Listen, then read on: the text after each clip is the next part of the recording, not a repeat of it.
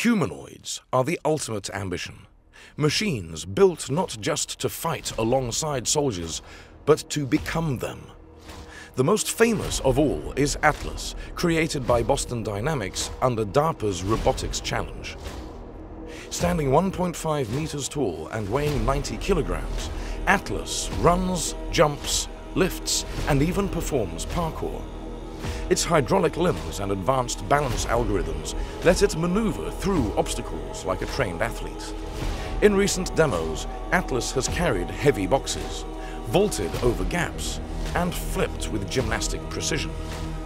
For now, it remains unarmed and experimental, but its capabilities reveal what humanoid warfighters might achieve: the agility of a human with the endurance of a machine.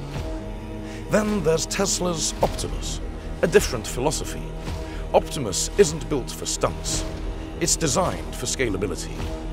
Elon Musk's goal is a low-cost, mass-produced humanoid that can work anywhere humans can, including dangerous or monotonous environments. It uses electric actuators, vision-based AI borrowed from Tesla's self-driving program, and modular hands capable of manipulating tools, or, one day, weapons.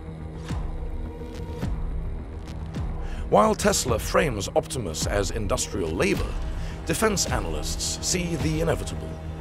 Once the mobility and dexterity exist, militaries will adapt them. Russia's Fedor robot showed another approach, a humanoid designed for teleoperation. It fired pistols, drove vehicles, and even assisted in spacecraft tasks. China's Cyber 1 and Walker X focus on perception and interaction, mimicking human motion for both industrial and military applications. But why humanoids? Because war zones are built for people. Stairs, hatches, doorways, cockpits, all designed to human scale. A robot that mimics our anatomy can use existing infrastructure without modification.